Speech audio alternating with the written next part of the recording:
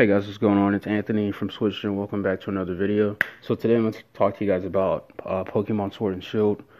So during the Nintendo Direct, we obviously got like a new trailer that they shown off, but they also had shown some gameplay in Nintendo Treehouse Live. I don't know if you guys saw that. I'll be linking that stuff down in the description below if you guys want to, check that stuff out. But yeah, man. Anyways, Nintendo showed off Pokemon Sword and Shield. I'm definitely excited to see that game as far as it comes out, because like I mentioned in previous videos, like one video I think it was, that the last Pokemon game that I played was personally Pokemon X. No, excuse me, it's Pokemon Y. That game was probably one of the funnest games that I think I've ever played. As far as a Pokemon game, because I think that's when they transitioned from like the 2D feel of Pokemon into like a 3D feel.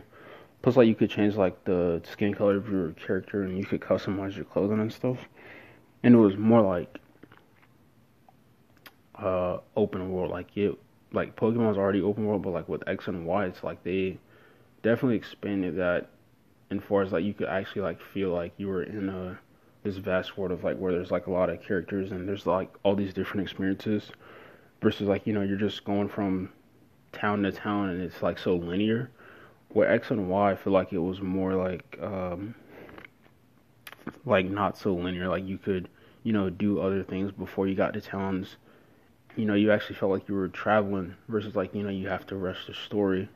So that was kind of cool. And then this went into more detail about like the little raids that they're gonna be doing.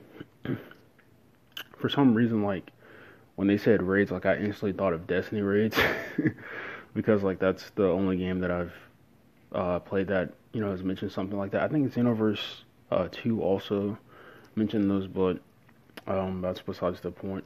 Like the fact that you could hop in these raids and you could catch these ginormous Pokemon, and then you could also make one of your partners Pokemon like Giant 2, and then you guys are facing off and you have all these like graphics and like like hype going on throughout the battle. Like that's one of the coolest things I think that they added as far as like new experiences for as far as like people that want to play this game.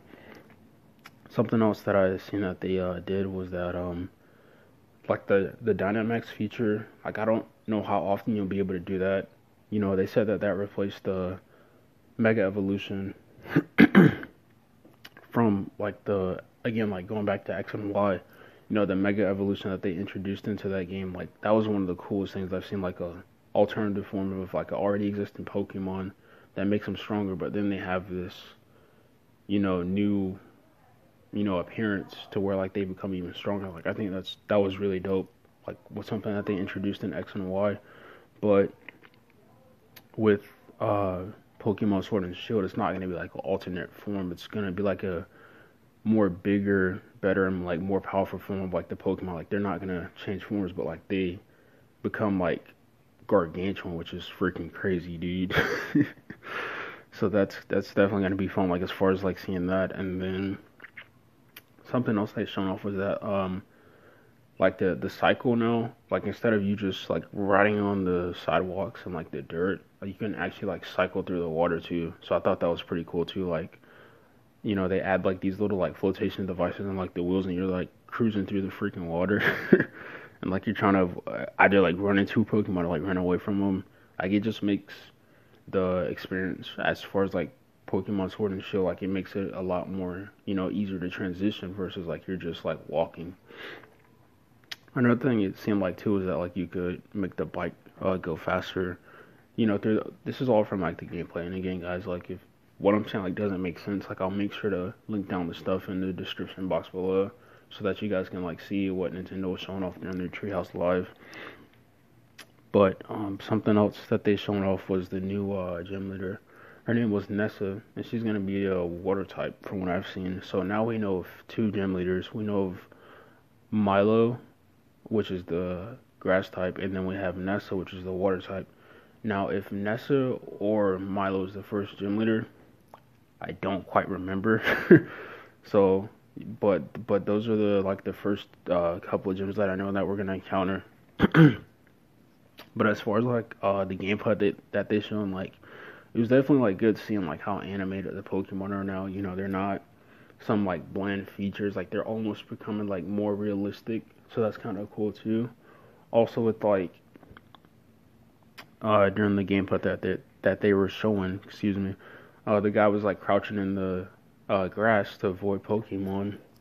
Like he wasn't you know, running at him, like he was crouching so like the Pokemon didn't see him. Because like some of the Pokemon were like really small, and then like other ones were like really big. And that I feel like that's interesting too because they're introducing. I don't know if they've ever done this before, but like they're introducing like to where like you can encounter stronger Pokemon from early on versus like, you know, you gotta wait till you get to almost the Elite Four before you could get any good Pokemon. And again, they could have done it in like Sun and Moon, but again, I didn't play Sun and Moon, so like I don't really know if, you know, they did that. But I think that's really cool because it's like, you know, if you're struggling with like a gym or something, like you can always, you know, try to do your best to level up the current party you have. And then if a Pokemon's like a little bit stronger than the current party that you have, like, you know, try and catch him and then, you know, try to re-challenge the gym that you lost to or the trainer you lost to. So I definitely can see like where that's gonna add a lot of value for trainers that are like in the beginning stages. So um I'm definitely looking forward to seeing like what else they involve as far as Pokemon X and Y. And I'm definitely gonna cop this game day one. Like I'm really excited to see like what else they're gonna reveal as far as this game. But yeah, I hope you guys liked this video and I hope you guys enjoyed it. And make sure and I'll see you guys in the next one. Hey guys, what's going on? It's Anthony from Switch and welcome back to another video. So today I'm